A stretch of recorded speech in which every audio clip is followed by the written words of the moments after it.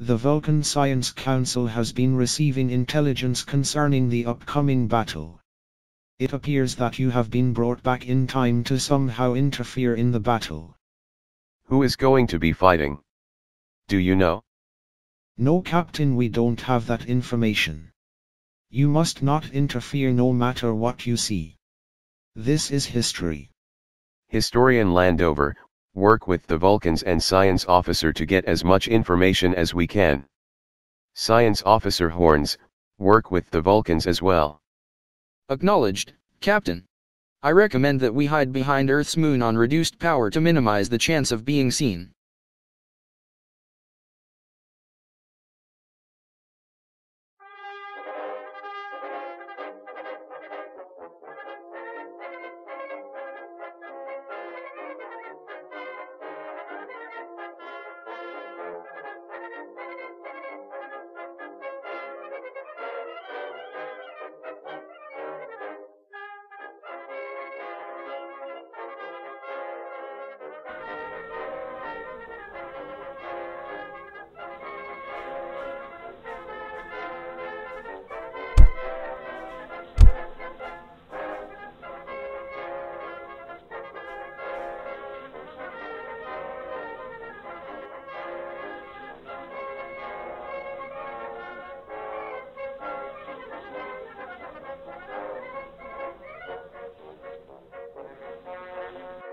Stay back.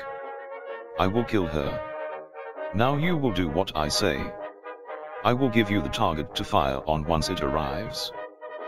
Punk, would you like to go directly to the brig, or to sick bay first to have your bruises and cuts treated? I am the one with the knife. Last chance before I cut her.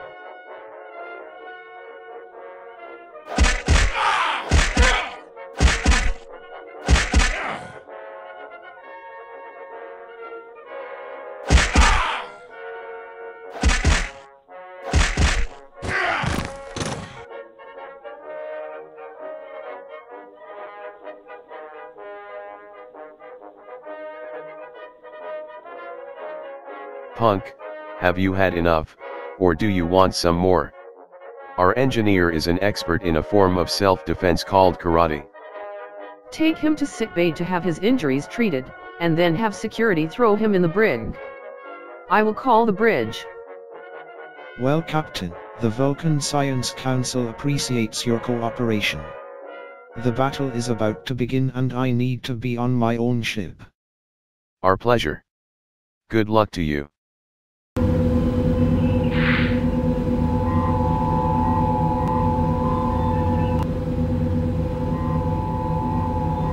Okay, listen up. You will do what I tell you to do. Near the end of the battle a large, arrow-shaped ship will appear. You will enter Earth orbit and destroy it. I give the orders here. No one will cooperate with you. Then I will kill all of you and do it myself. 15 of your minutes before I kill the first one.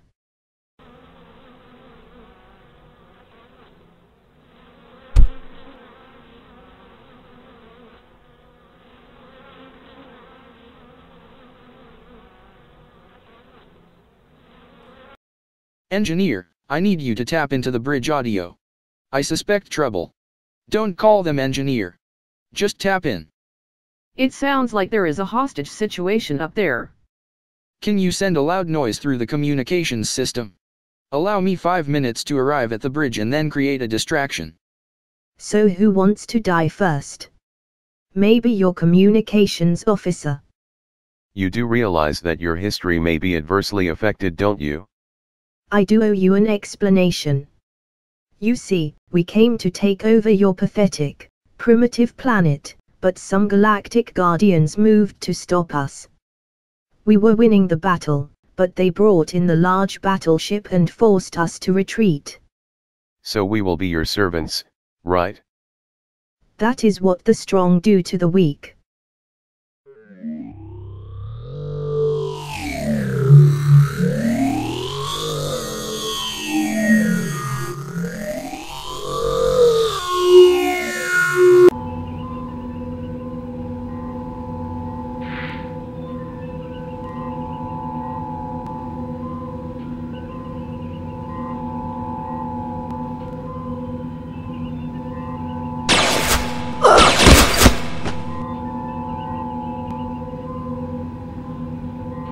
Well done, Lieutenant.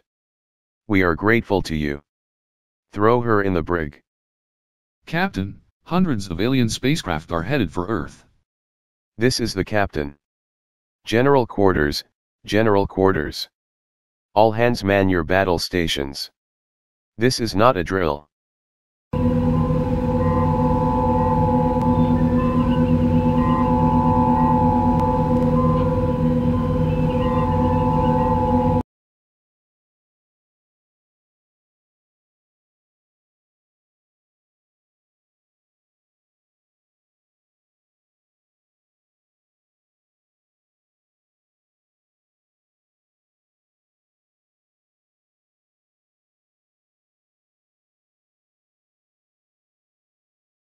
Opinions everyone. The Corin fleet has already arrived. We are almost too late. Can we still hold them off? Between our 5 carriers we can launch about 120 fighters. I say attack. I think if we come at them out of the sun we will be all right. Our carriers have substantial firepower of their own. My concern is that alien warship hiding behind their moon. We cannot tell yet whose side they will be on. Have they even noticed us? Who are they? The life form on the ship appears to be a match for those on the surface, though healthier. Is it possible that they are from the future? That planet is not supposed to have any technology on it other than crude devices. I don't know. It does not make any sense. Whoever they are, they should not be there. Technologically, they are far superior to both sides. I think we should watch them but act like we don't see them. It's our final chance, Admiral. Their destroyers are unlikely to engage us directly with our close-range weapons trained on them, and we cannot enter the atmosphere ourselves. Request permission to launch. This may be our last opportunity to stop the Corin fleet. This planet, no matter how primitive, is strategically located. We fought them at Orion and lost. We fought them at Sirius and retreated. The line must be drawn here. Captain Langsford, launch fighters, and engage the Corin destroyers at point-blank range. Make no attempt to contact the alien warship. All hands, man your battle stations.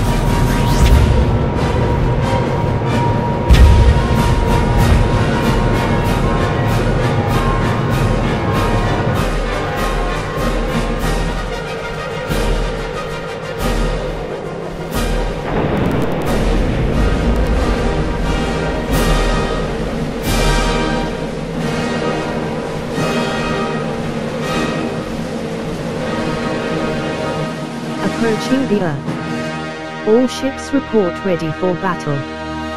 Wayne's fleet is taking a beating.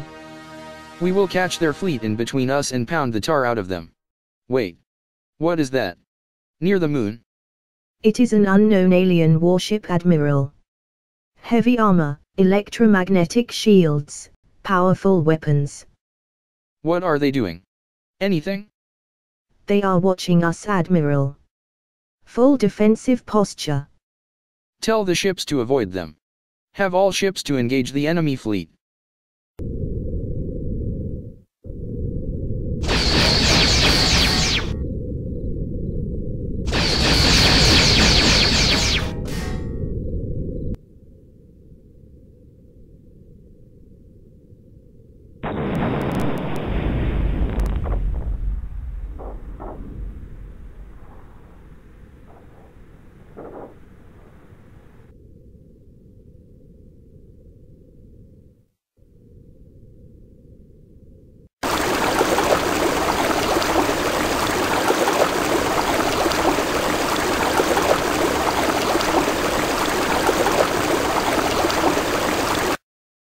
Captain, it's over. A large slender ship arrived and drove the others away. There is only one spaceship now. It is the Vulcans. They are offering to take us back to our own time. Secure from general quarters. Acknowledge the Vulcans and follow them back. Navigator, position report. Can you find the alien ship? Captain, we are a ways away from our own system, about 1/2 light year. Starfleet is calling. They want to know our status. Notify them, ship status is fully operational, no casualties. I suspect there may be a hidden intruder in the Sol system. We are investigating. Get me engineering. I have a job for them. I think we have found their shield frequency. They are near the Jovian moon Io. They like to play games, so we will play by their rules. Cut power, random shield settings.